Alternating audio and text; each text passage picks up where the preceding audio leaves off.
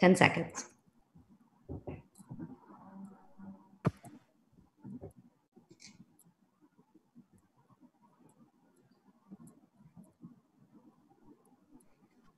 Well, I want to welcome all of you back to our series, Stronger America Through Seafood. And of course, many of you have been joining me each week. Really, the impetus of it, talking about the executive order as well as the impending legislation around both taking our fisheries, making them stronger, streamlining processes around aquaculture, and of course, the many dynamic around that as we all try to figure out what we mean through the EO as well as through the pending legislation. And really the impetus for all of this was, as we conduct these curiosity conversations, I wanted to learn more. And so whether it was through Margaret Henderson, as we talked about what the bill and the legislation really meant, through to our conversation with Kim Thompson from Aquarium of the Pacific. And then, of course, this dialogue now as we go into more of the thought leaders and the stakeholders, and we start to look at how are we going to do what we talked about last week with Noah, with Paul, and with Michael around how are we going to make sure that these systems are very well put into place, and that all of the voices that want to be able to create not only this dialogue, but also the way in which we grow this are heard. So joining me today, I have two people that I think you're going to find not only fascinating, both of whom you probably have heard of.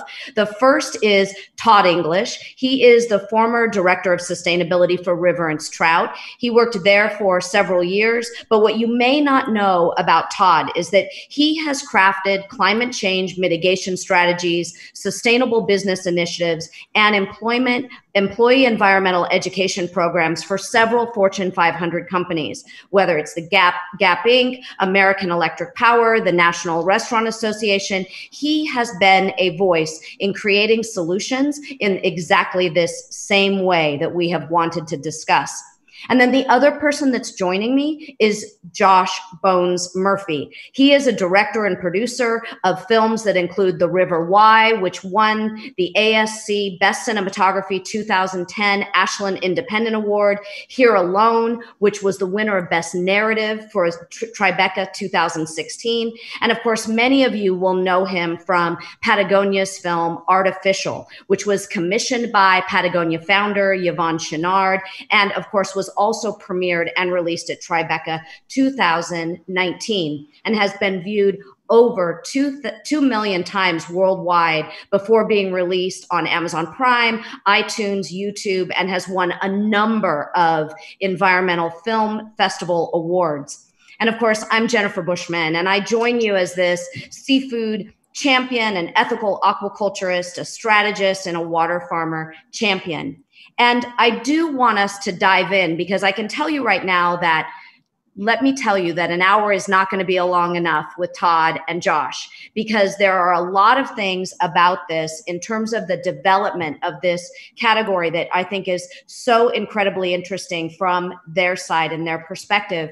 And so I wanted to dive in because I know that the two of you, your connection is as anglers, of course, in your professional life. You've lived lives giving conversation, thinking about both raised and wild caught seafood and what those intersects are and what some of those issues have been. So first, I'd like, Todd, for you to tell me a little bit about your journey, your love of fish, and then we'll hand it over to Josh because those stories are legendary about the two of you out on the boat fishing together and talking about how you might amplify some of these issues and ultimately where your careers led you. Thanks, Jennifer. Thanks for having us, and Hatch Blue for inviting us on this webinar. As Jen mentioned, my name is Todd English. I am a passionate fisherman, to say the least. My background largely stems from growing up in the Northwest, fishing for salmon in very small rivers and river systems, and recognizing the change over time. When I was a kid, there seemed to be a lot of salmon. As I grew older, passionate about fly fishing for steelhead. I had a sort of an epiphany when I hit my 20s that the fisheries are in serious decline. And these were rivers that were not impeded by dams. These were changing ocean conditions, overfishing, habitat degradation.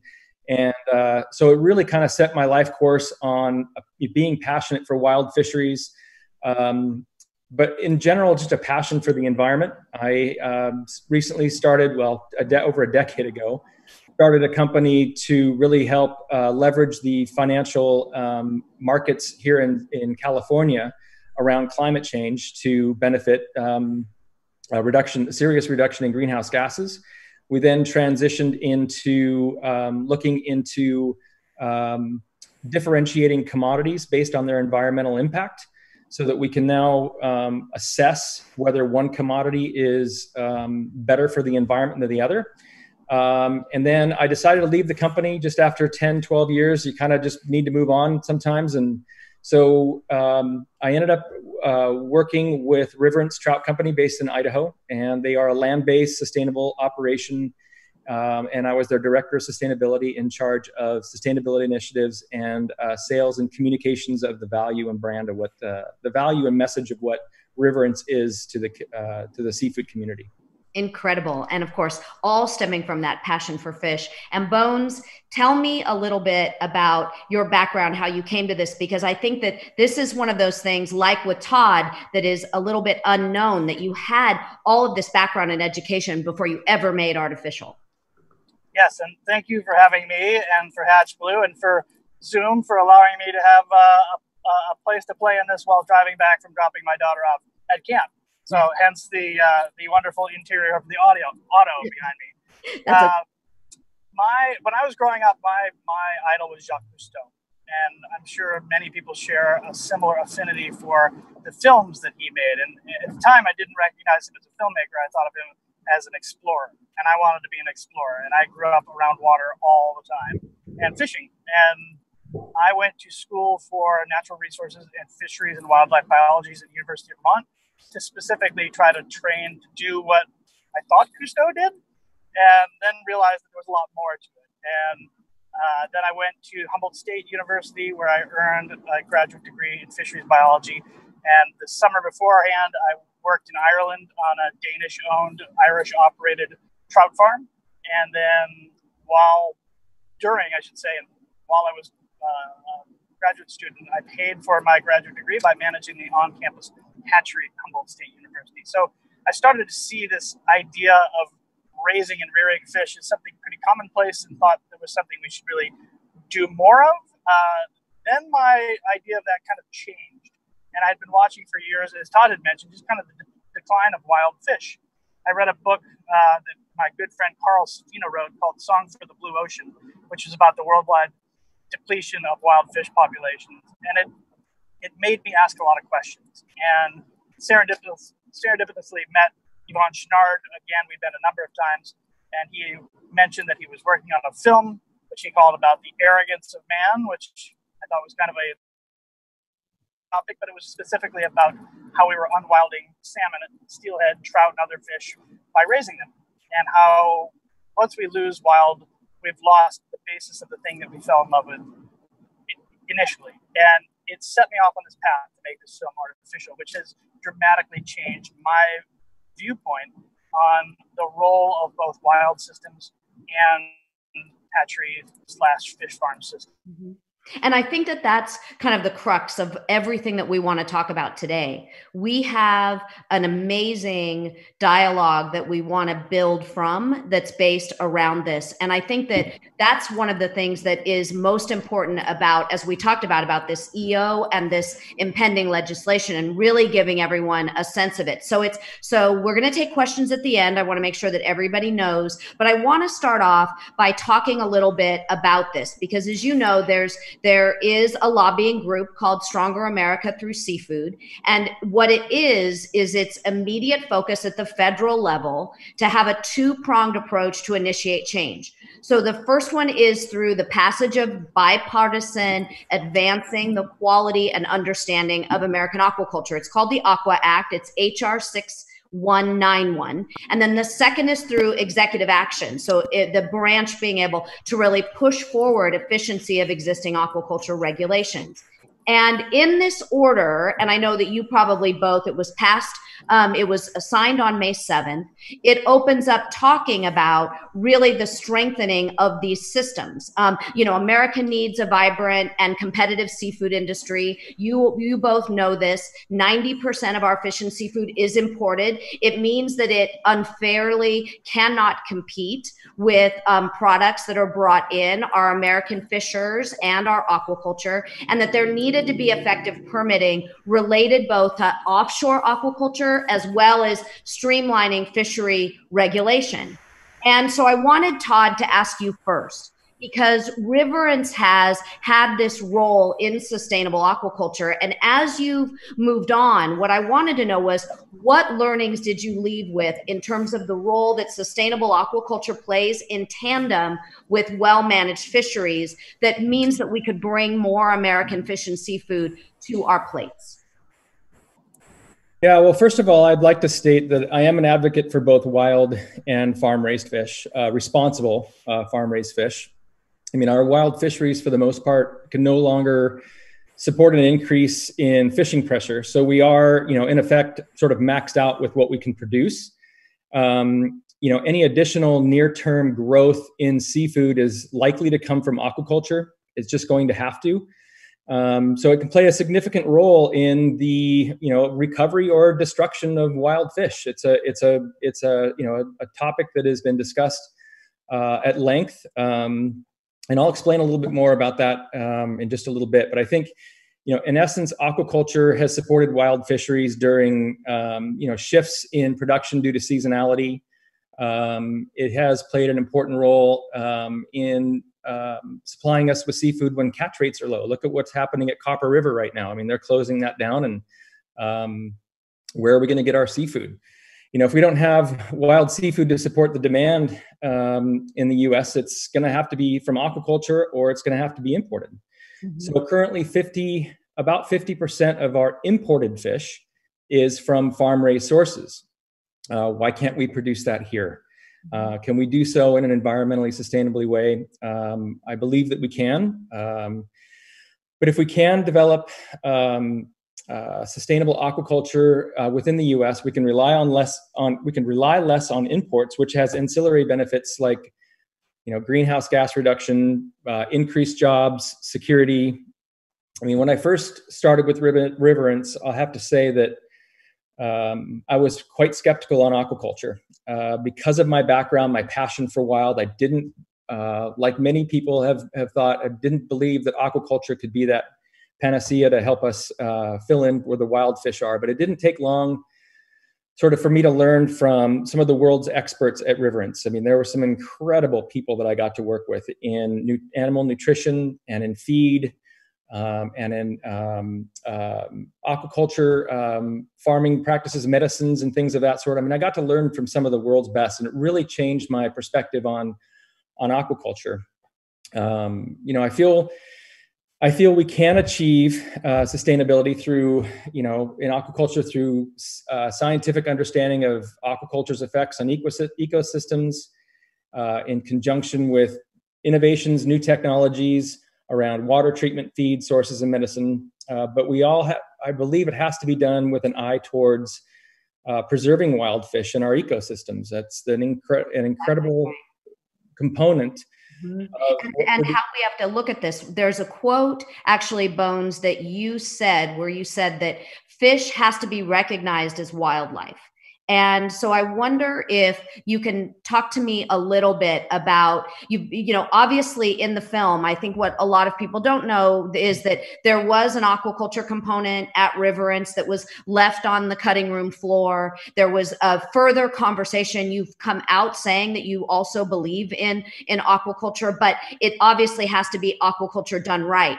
And what I want to talk to you about, and I know Todd's going to have some conversation about this as well, something to say about this as well, is that it needs to come through greater regulation. You spoke specifically about thinking that it was a promising sector, but it has to be, that increase can't come at the demand, or that demand can't come at the, the risk of losing our wild fish. And one of the things that you talked about specifically that I'd love to hear about is, what is that from your perspective, and what do we need to do in order to assure that? Because you talked about some ways in which you think that that can happen. Yeah, and I will say as well that I think that aquaculture has some promise if we can decouple the food system from wild sources. I think that aquaculture has promise from an investment standpoint, but I also wonder who's investing in wild. Because what I see right now is that we've collapsed the world fisheries. We've overfished them due to deregulation, habitat loss, and the like, and that's created business opportunities. And people now are saying, hey, we need less regulation to make more business opportunities. But I don't know of any one specific example of a place where aquaculture has in fact saved wild fish. Because what happens is our consumption of wild fish continues at a similar rate, and then the consumption of aquaculture rises. And so that's a result of our impact on wild fisheries to some extent. That said, that's where we are today. And so now we have to say, are we going to continue to endorse certain forms of aquaculture that have deleterious effects on wild fish, like open net pen that has escapes, has pollution issues, has a number of varieties of permitting problems that allow certain businesses to basically impact the people's wild fish for the profit of the company. And so I think we have to kind of say, how do we invest in the protection of wild for the future while also investing in sustainable technologies of aquaculture that don't further degrade wild fish? And that's, I think, exactly what the hope is here, is that we get ahead of what those regulations potentially can be, and that we become stakeholders in this conversation with NOAA with exactly that same kind of lens. And I wanted you both to talk about what you think one of the solutions would be, because you spoke to me about the opportunity of something, for example, like a carbon offset program. So I'd love for both of you to discuss what you think that might look like, and Josh, I'd like to start with you, because you talked about how essentially a farmer on land has so many more fees, regulations, whether it's buying the land, whether it's getting certified, than we do when we get our concessions on water. And how is it that we can kind of prop up that system so that we can have offsets go to also protecting wild stocks? Give us your vision about that, because that's very compelling to me. Yeah, it's the concept that I've kind of envisioned was what I think of as wild offsets, which is that if we're going to invest in aquaculture technologies, then we should also have some benefit going to the protection of wild systems, because wild systems have an amazing opportunity to make up deficits when well treated, because wild systems have inherently less energy input to make what we gain on the back end.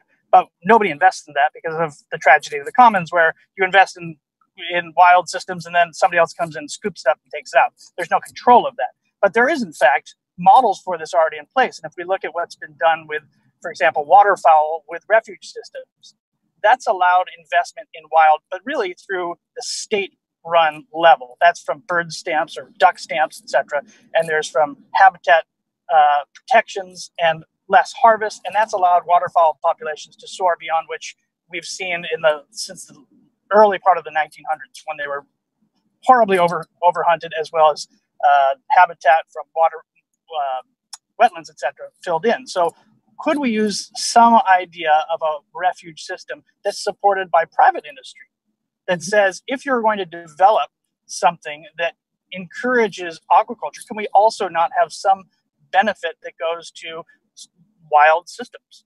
And whether that becomes MPAs, whether that becomes stronghold rivers, whether that becomes additional habitat places. I mean, we see in this new executive order that they're opening up marine protected areas for fishing, which to me is ridiculous, because we're saying let's increase aquaculture and also let's go fish in the rookery areas, the basic areas we've defined as being beneficial to wild fish at the same time.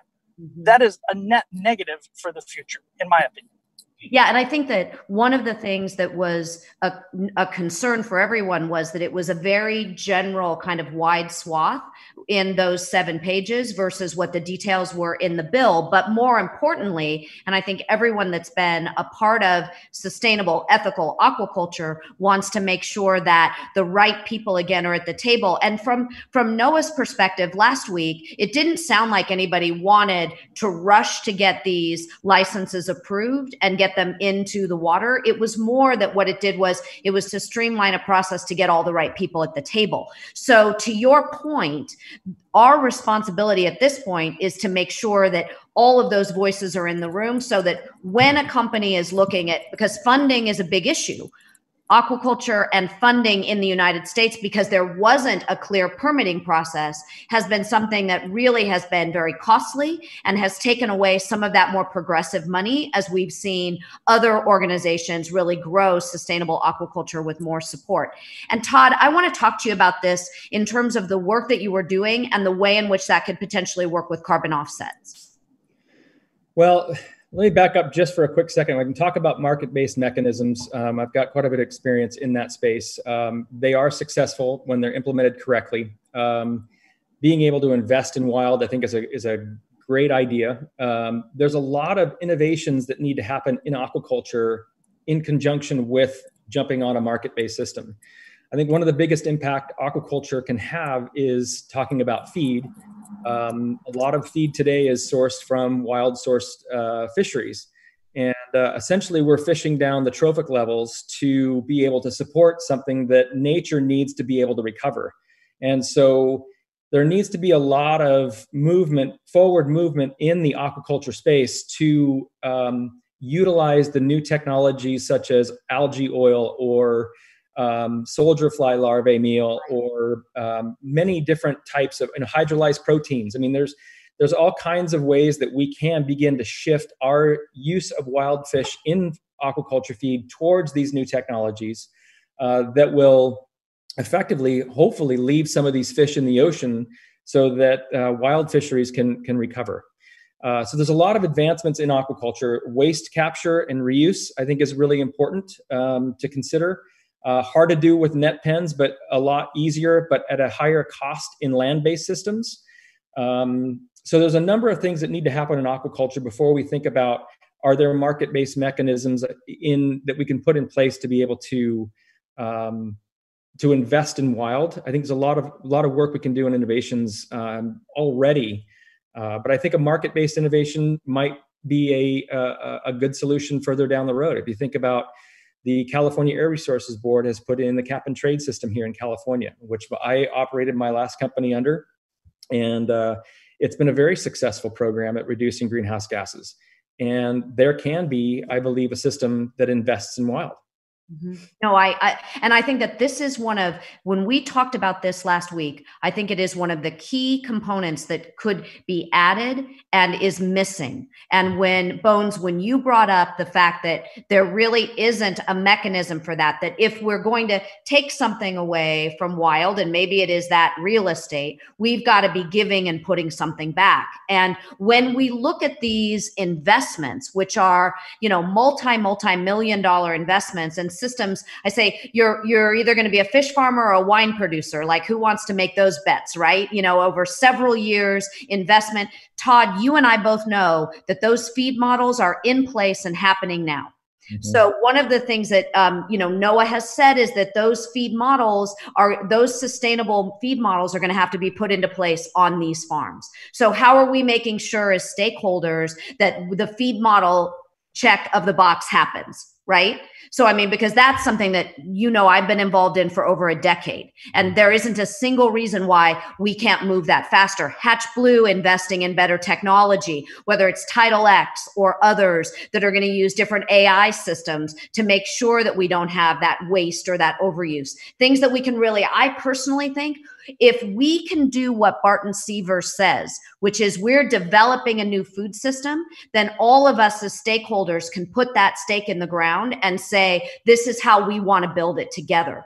Now, Bones, I want to ask you about something, because you talked about in the article for Oceanographic that you wrote, you said, it's my hope that ArtiFISHal exposes the status quo for what it is. the commoditization of rivers and fish rather than recognition of fish as wildlife.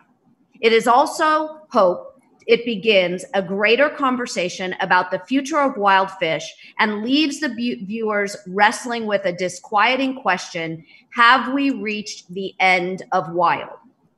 So I guess the question I would ask you right now is this the end of wild? Or are there answers beyond our current thinking, like you've already talked about, where that voice can then impact what ultimately this bill wants, which is to create more domestic seafood, wild and farmed, in a sustainable way? Well, I think that question has to be answered by all of us. How much do we want wild? And how much is that important to us still? And perhaps it's not anymore.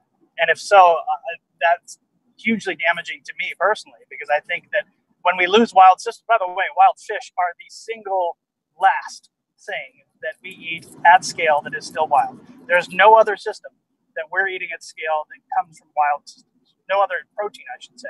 And so when you look at that, there's literally billions of people being fed by wild fish daily around the world. Their only form of protein is wild fish. If we think we're going to farm solutions for those billions of people, I think we're fooling ourselves. I think we have to say, how do we meet demand for certain species in certain countries of perhaps cultured fish? But how do we also then say, we have to protect these things because they are a part of integral ecosystems that perform functions that are beyond just for the benefit of humans. Humans continue to believe that this is basically a breadbasket that we are supposed to pluck from to feed ourselves. But we do so at our own risk. And we've seen that time and again.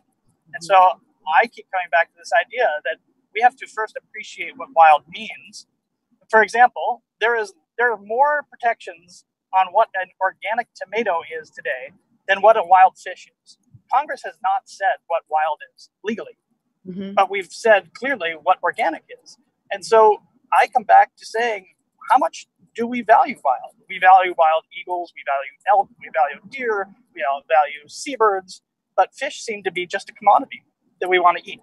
Yeah, and I don't disagree with you. I mean, I can remember the first time that I ever heard Noah speaking about salmon and what the fishers were catching, and called it production levels. And I'm coming from the ethical aquaculture side, and that's what we talk about when we're talking about production on the farm. So Todd, I think that this idea, one, you were living in this ecosystem at Riverence where, you know, David E. Kelly said to me and to a number of others in the room at Aquarium of the Pacific, I feel that as the wild fish go, we go.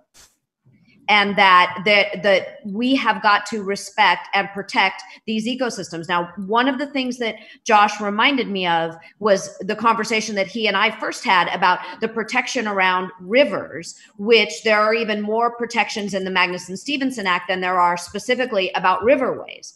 So I still come back to this as an optimist, as an ethical aquaculture champion, as an ocean-raised farmed fish champion, that in the highest sustainability level, it can solve these problems, right? With the way that investment is coming, with the importance of the food system. And I wonder, Todd, if you can talk to me about, because it's not all going to be land-based aquaculture. It's going to be a combined solution. It's going to be ocean-raised, land-based, wild, and probably the combination and overlay of carbon footprint, frozen and fresh, right? All coming to staying within the United States to bring more access, more food justice around the consumption of fish and seafood.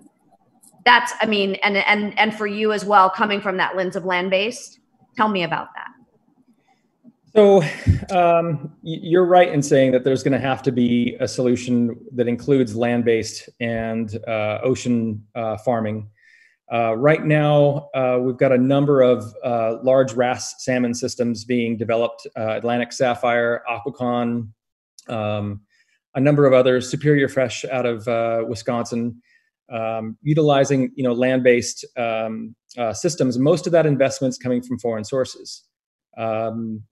We're seeing with this bill in Congress and the executive order, what it does is sets up that framework, so it gives investors in the United States confidence that there's going to be regulatory environment around aquaculture that will support a system to be able to develop aquaculture here in the United States.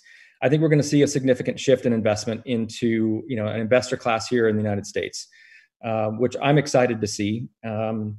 But as many others on these webinars that I've seen have talked about, we have to do this very carefully. I know the bill and the executive order just open up the framework, but then you've got NOAA that's going to have an office that's going to manage information from NGOs, stakeholders, producers, and develop a system that is hopefully going to be, very sustainable and protect wild fish.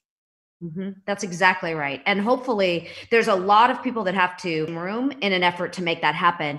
And one of the things that I wanted to ask you about was the idea that those standards have to be better, that we have to be better than where the ASC standard is at this point. We need to be better than where the Seafood Watch Green is. Like, how do we push that forward beyond just the technology side to motivate these companies to do so? Well, I think you have to get various stakeholders involved and really look at what are best practices. You've also got the Global Aquaculture Alliance and their subsidiary BAP, Best Aquaculture Practices. They're also making significant changes that are beneficial. I think it was 10 days ago or last week, they just released their new standards for feed mills, which requires 75% of the wild fish sourced in feed to be from certified sources, effective immediately for salmon farmers and subsequent farmers in a year's time. Mm-hmm. We're going to have to look to organizations like that to help guide us. It's going to be a stakeholder process. I don't really fully understand the political environment that we're going to have to be in to be able to get this information to this organization. We are going to have to listen to scientists. We are going to have to understand that what they bring to the table is really, really important to help develop a sustainable aquaculture system here in the United States. Mm-hmm. It's exactly that. I think that's the whole thing, is that collaboration and really listening to one another. Josh, do you feel like we have to have a different American aquaculture standard to be able to do this the right way? Well, yeah, I think we have to align our values with what we want for the future. I mean, if we're just talking about making economic gains and jobs at the expense of the environment, then I think we have to rethink that. Yes, we all do need jobs, but we also need a sustainable future. Mm-hmm. And so if the aquaculture industry on the whole can progress to a point where it's not further degrading wild fisheries and is actually doing what many people have said they intended in the outset, which was to take the pressure off that, then I think there's benefit. And there's benefit to consumers at that point. There's benefits to the environment, and that's what we have to consider. But that is a value-aligned judgment that needs to be provided to people, that they understand what's happening. And I think that's the biggest problem, is consumers don't quite understand. Yeah, and that's the interesting thing too, which is part of what you do. I mean, putting that kind of content out into the public. And I think a lot of this, kind of churning up the waters to be able to create dialogue was what the film did, right? That was the whole idea, is that these were conversations that we haven't been having. And I don't know of another entity other than, for example, Patagonia, that would have invested the time and effort it took to tell a story like this. But I think hopefully that then leads to policy discussion. Well, and I think already, and I think that's value discussions for Todd and I, as we go out fishing for salmon. Yeah, as Todd and I go out fishing for salmon, we're left fishing for hatchery salmon only, because we don't have a choice as a consumer. There's almost no wild left. And in California, they don't even mark the fish that are wild or hatchery raised. So as consumers, we have no choice in it. And that should change. We should be able to say, hey, excuse me, that's not acceptable. And we would like to propose new policy changes at that level. I don't disagree with you, because when you're working in salmon, if we're going to use that one, and salmon's the one that either has been good to us or gets us into trouble. I mean, let's face it, the good and the bad. You can farm chicken well and you can farm chicken badly. And salmon certainly has put us into those waters. But what I think is really interesting is that, we can make choices, better choices, and maybe in fact be able to say, this is maybe not part of this ecosystem. Does it have to be salmon? Can it be other species? I mean, we have great regenerative aquaculture systems that also will benefit from this. Seaweed, oysters, those systems also that could really have great impact, in fact. In some of these water systems. We're getting questions. I want to take some questions from you. Jennifer Fortier asks this: How can NetPen, RAS, and other aquaculture producers work together to promote all aquaculture? Should we focus on consumer education and choice, or overall nutrition benefits and environmental impact? Which I think, Josh, we were just saying, we've got to have education out there around this so that we're adopting both wild and farmed, right? It can't just be you only eat the wild. Yeah, and I think I'll throw this to Todd, because he thought very hard on this as well. But his point when we were talking was, has aquaculture actually earned a social contract with consumers right now? Because many consumers say, is this farmed or is this wild? And if it's farmed, they think it's worse. And in many cases, it likely may be. Not all cases. But if it's wild, it may be overfishing the last of the wild fish in a system, especially when we're fishing in open ocean where there's mixed stock. So there's individual fish, we'll say salmon at this point, that are returning to individual rivers, but we're catching them in the ocean. We don't know where they're going. It could be the last wild salmon that's returning to one river that we catch in the middle of the ocean. So I think that there has to be consideration and education of the consumer to say, what do you believe in and what's important? But I think, again, I'll throw that to Todd, because he knows the other systems much better as well.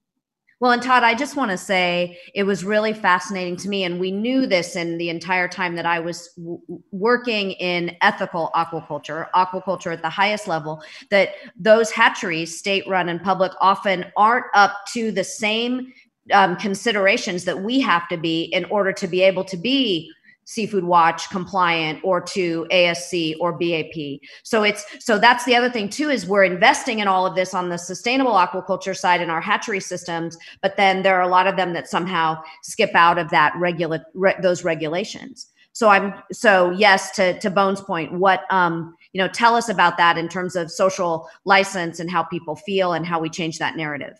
Yeah, that's a real good one. And over the last couple of years, I worked a lot with chefs and restaurants and distributors, retail.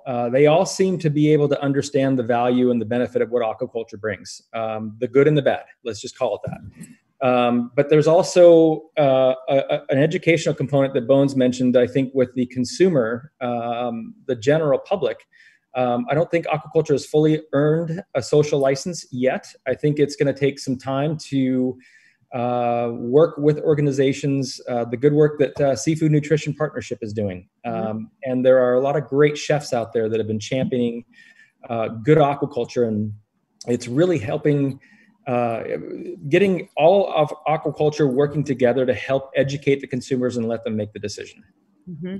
Yes. And so that it's interesting because we got a question about that in terms of just, do we need that larger campaign? But to, I think both of your point, are we ready?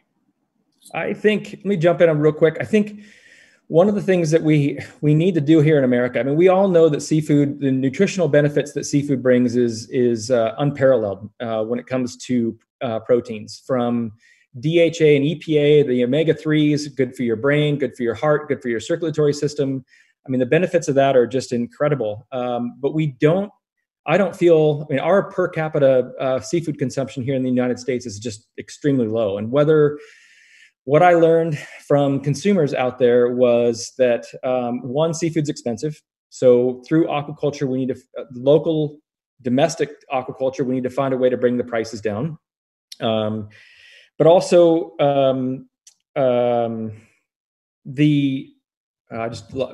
sorry, my train of thought just got thrown away. Anyway, we need to educate consumers on getting them to eat more seafood and really embrace the health benefits of good seafood. And until we really get Americans starting to eat seafood, it's going to be an education thing that we have to get out there and really help people understand. Yeah, and those chefs, I feel like we're really only, even after 10 years, it's one of those things where we're finding just those handful of examples that are farms that those chefs really feel like they can stand behind with all of the transparency, things like blockchain, to your point, that intersect of technology on all elements of the system. We have another question from Impact 9 that asks, aquaculture concerns on energy input wild stock impacts and livestock welfare issues have been raised. Where do you both think that these are better addressed with respect to RAS versus open ocean production? I'll take that one to start out. I would actually just kind of go backwards one and say that the education is paramount, because I don't think that in the United States there's enough consumption of seafood to begin with. I mean, if you look at, like, a really fun story is the Catholic belief of eating fish on Friday was to invigorate a market for fish in Italy. That was done by the church to say we need to eat more fish. The United States is still a meat and potatoes country. Absolutely. And so to invigorate markets, we have to inform the consumer so they want it. But going to the question specifically, there are big questions of ethical treatment of animals. There are big questions in where the systems are that support the raising of fish. For example, RAS, which is recirculating, oftentimes land-based, can be ocean-based, but they're able to capture all of the input and output like you would in a municipal wastewater system, versus open ocean where everything that goes in comes out. And so my point of view is we don't let many people pollute without consequence. And if aquaculture cannot police itself for its pollution, then there's a problem. And so is there a way to farm open ocean aquaculture with little pollution? Perhaps. Mm-hmm. Is there a way to do it on land? Very much so, but it's more costly. And so we have to weigh those back and forth, because it is a cost-benefit analysis. Absolutely. And I think that when you talk about these offsets and investment, this is definitely, as again, we're growing this system. It's an incredible way in which to put something back into the system and be able to make sure that maybe those developments are being done right and those things are being explored. Stephen? Yeah, now, one other quick question, or one caveat I would say is that oftentimes we're defaulting to finfish. Right. As opposed to non-feed input like oysters, clams, seaweed. One of my best friends runs a hatchery for oysters in the east end of Long Island, and I believe fully in what they're doing. That's a different system. That is not using antibiotics. That is not inputting foods that comes from wild stocks. There's a difference to them. So we need to kind of dive into nuance as well.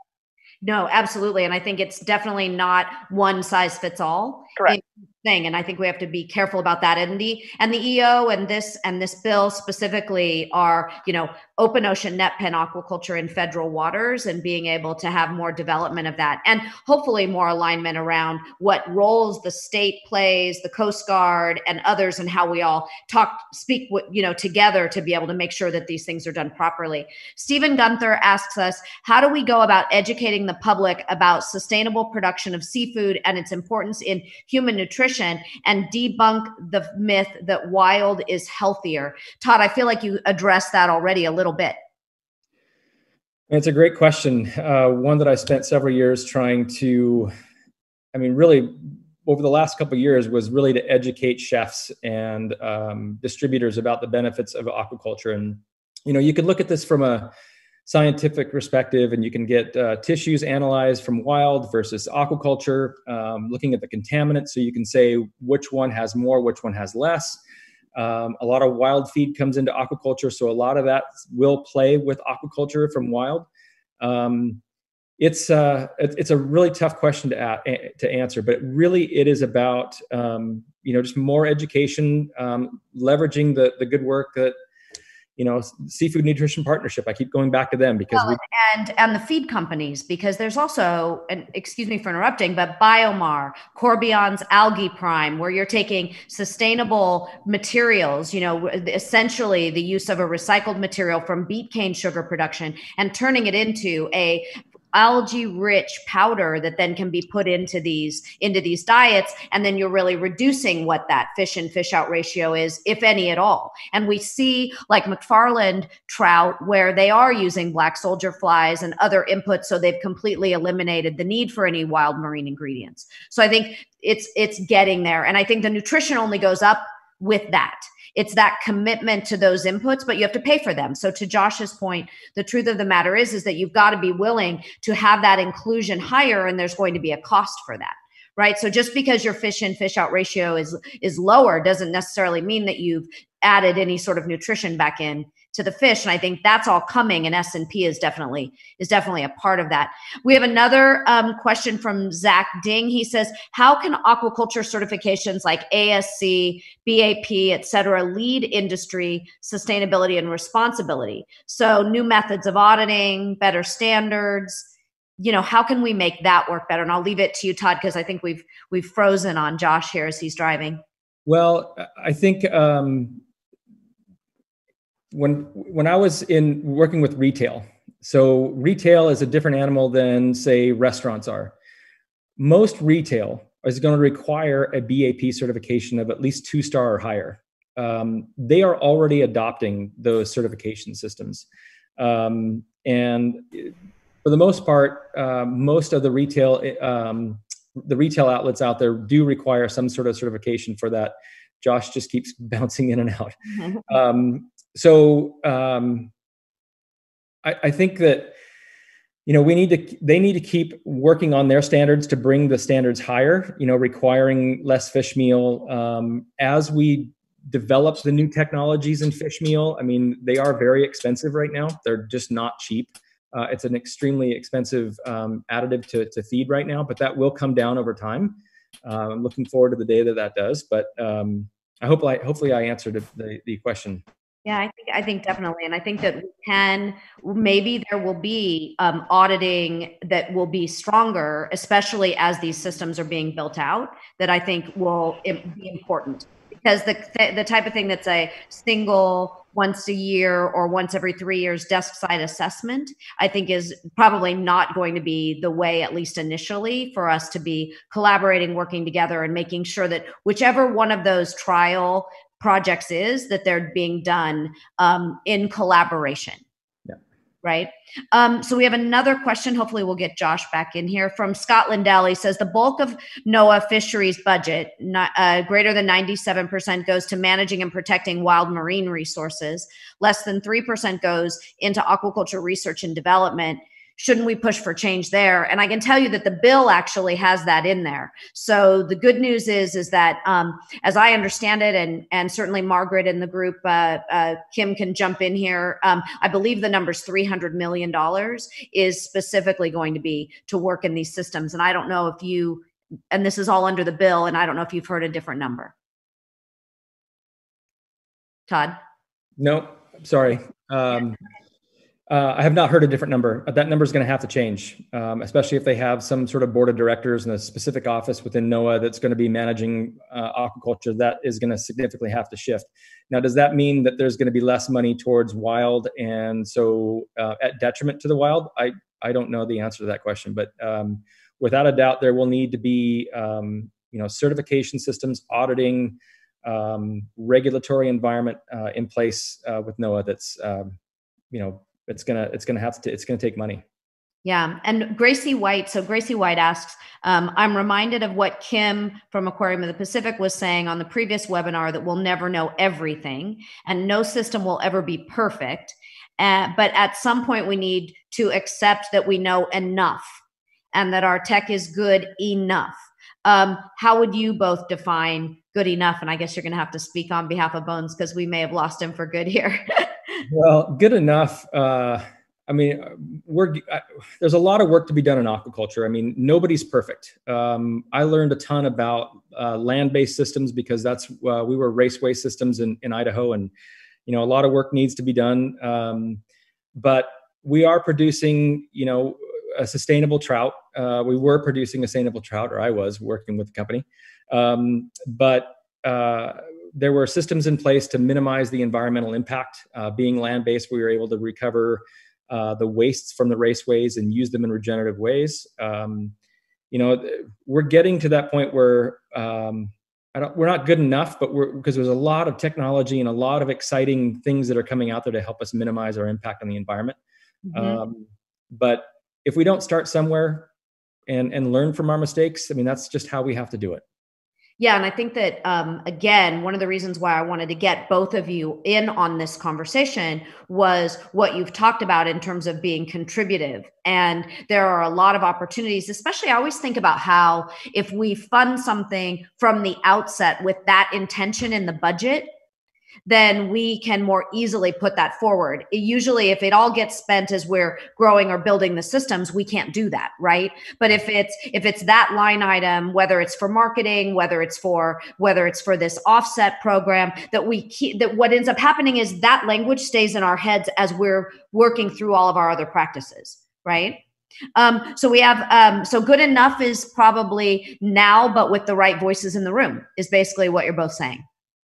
And so Mary Larkin also asks, what concerns could technological innovations directly adjust? So you just mentioned waste mitigation, ensuring that the farm is healthy, that they're not transmitting disease to wild stocks. I think you actually already have mentioned some of those, and there are certainly some of those innovations that are already things like sea lice nets and other multi-tropic systems that are on the farm that can actually help. So if the concessions, this isn't for deep ocean, but certainly we can start to use some of those things like planting seaweed alongside of our finfish production, so that we can start to have some type of regenerative aquaculture that's part of that system. That can help as well.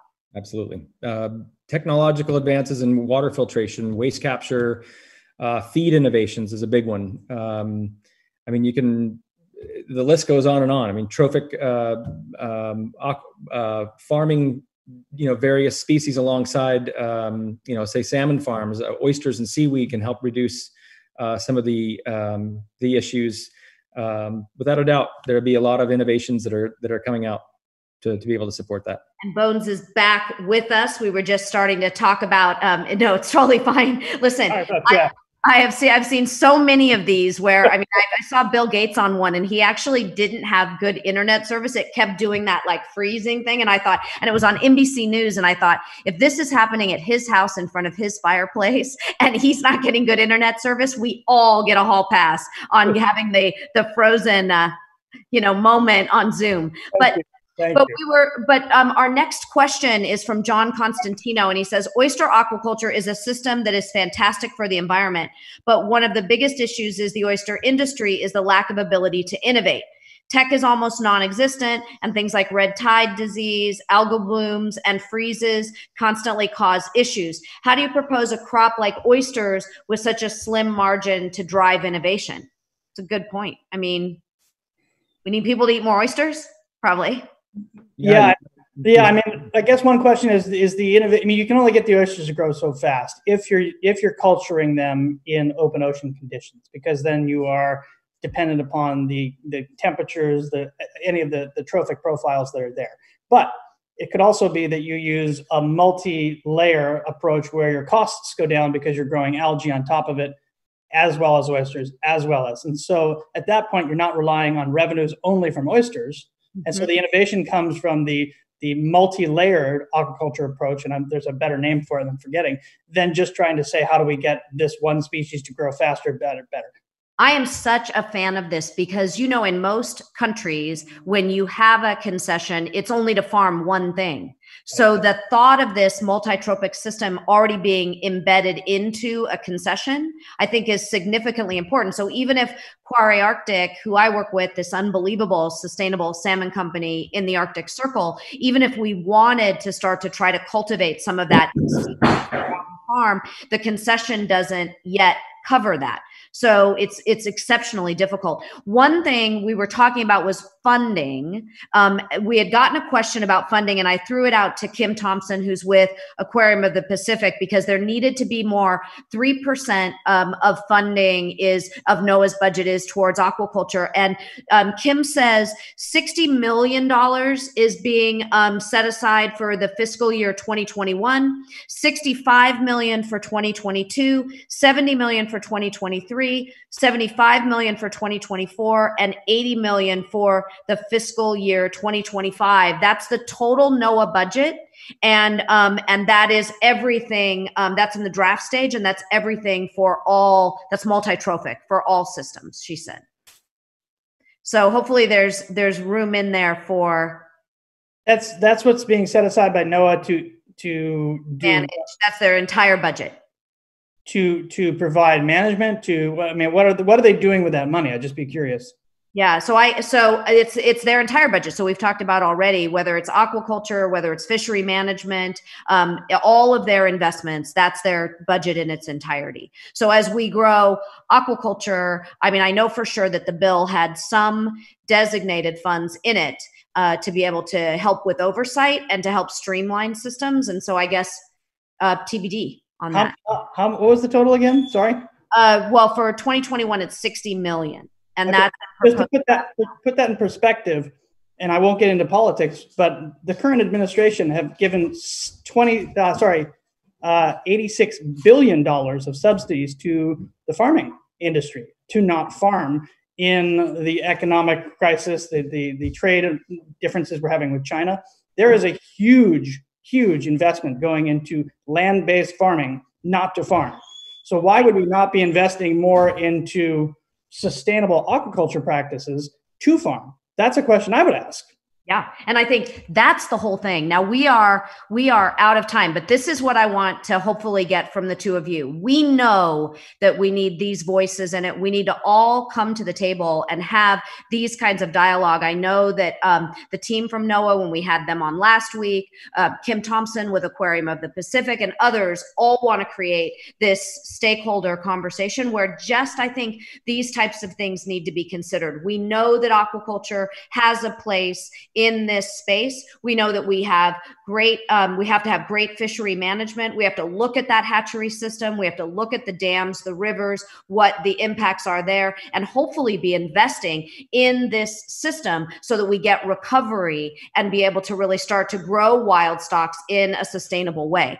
And whenever I wrap this up, I always say, done poorly, aquaculture can damage ecosystems, sensitive ecosystems. It can disrupt communities. It can pose a threat to human health. But done well, I think that we know that if it's done well with all of the technologies, all of this forward thinking of the future, it can be a new food system for us that can build in terms of its ecologically, it can create economic and social good. And there are efforts being made in that. And all of us need to keep our voice in the room so that we can have a balance between our wild caught, as Josh and Todd have said, and our sustainably reared fish in US waters, especially at a time